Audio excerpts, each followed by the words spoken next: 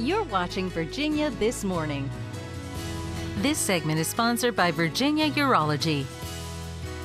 It's normal for testosterone levels to drop as men age, but losing too much testosterone can cause serious health problems. Dr. Tony Sliwinksi with Virginia Urology joins us to cover the warning signs and what can be done. Doctor, it's great to see you. It's great to be here. This is a really important conversation to have. Low testosterone impacts men of what age? Anywhere from our 40s on up, and the question is, what are the symptoms that you try to ascribe to low testosterone? People overlap so many other symptoms with aging that they don't realize that they have low T. And it's thought that only 10% of people who have low T have any idea that their symptoms are related. Interesting. Yeah. Typically, what are they seeing? What or maybe are their spouses or partners or other people seeing it before they do? Right. I think a lot of people notice that you have less energy. You begin to take naps in the afternoon. You're dull. You're a little more depressed, a little bit moody. Yeah.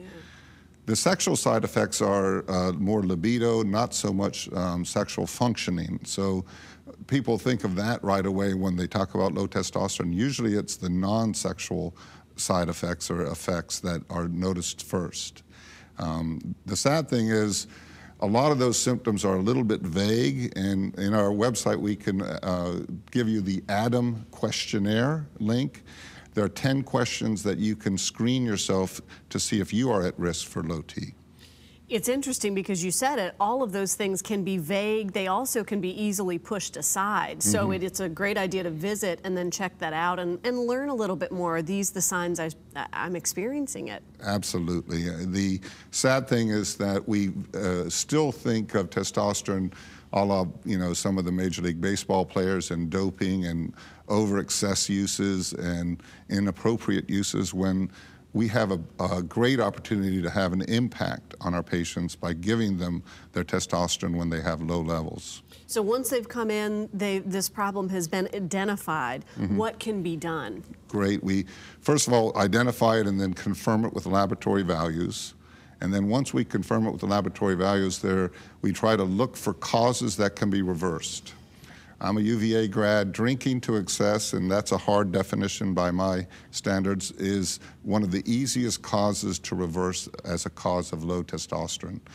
Other drugs can hurt testosterone, pesticides, herbicides, excessive heat. So first thing we do is look to reverse what's causing your low testosterone.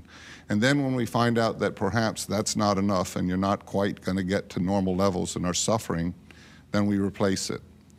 Soon, hopefully, we'll have opportunities to tell your body to make more. We don't quite have those interventions yet, but they're in research. But we replace it, multiple ways to replace, with injections, with gels, with Band-Aids. There's various forms of shots and pellets that we offer at Virginia Urology in our Men's Wellness Center. Is it it can't be one size fits all. It's probably a delicate balance of finding that right mix. Absolutely. I think that to think that everybody's the same is totally inappropriate. You have to follow levels carefully. There are impacts that are a consequence of giving back the testosterone. The body wants to grow muscles. It wants to lose abdominal girth and fat. It makes your diabetes better because your body doesn't want to make fat cells. It wants to make muscle cells. But also it makes red cells, and red cells make your blood thicker. And there's been some concerns of blood clotting with testosterone. That just has to be monitored. Also, if you have prostate cancer, and also if you have male breast cancer, which is really rare, you can't use testosterone products because this makes it grow faster. It doesn't cause it, but it'll make it grow faster. We're almost out of time. But if it's been identified and maybe some of those external circumstances have been addressed and it's resolved, or the treatment has helped with resolution, how quickly do you start feeling this transformation? That's the fantastic thing. People who have very objectively low testosterone are feeling better in days. Wow. And they actually give you a hug next time you see them. It's wonderful to see them happy with their treatment and know that they're back on a weight-friendly, diabetic-friendly future.